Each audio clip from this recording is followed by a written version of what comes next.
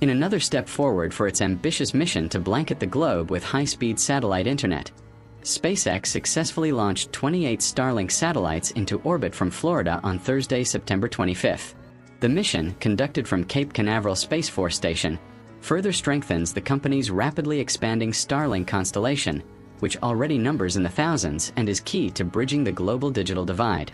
The launch was carried out aboard a Falcon 9 rocket, SpaceX's workhorse booster that has become synonymous with reliability and reusability in modern spaceflight. The rocket lifted off smoothly from Launch Complex 40 at 8:12 p.m. local time, piercing through the evening skies above Florida's Space Coast before delivering the payload to low Earth orbit. Following separation, the first stage booster executed a precision landing on a drone ship stationed in the Atlantic Ocean, marking yet another successful recovery that underscores SpaceX's revolutionary approach to cutting launch costs and boosting cadence.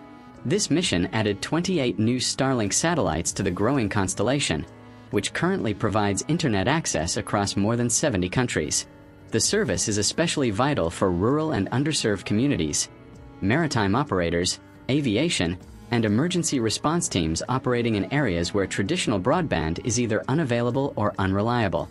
With each new launch, SpaceX moves closer to its long-term goal of creating a robust, low-latency internet service accessible from virtually anywhere on Earth.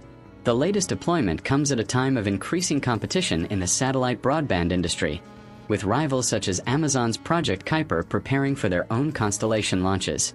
Yet, SpaceX remains ahead of the curve, leveraging its launch dominance and reusable rocket technology to maintain rapid rollout.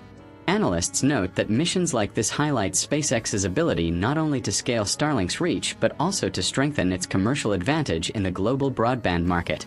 For local spectators and space enthusiasts, the evening launch added another chapter to Florida's long-standing role as a gateway to space. The sight of Falcon 9's fiery ascent and the subsequent sonic booms from booster return served as a reminder of how routine yet remarkable these missions have become. As the Starlink constellation continues to grow, SpaceX's vision of a connected planet is steadily becoming reality. With 28 more satellites now in orbit, the company edges closer to delivering on its promise of affordable, reliable internet service that can bridge the digital divide for millions worldwide.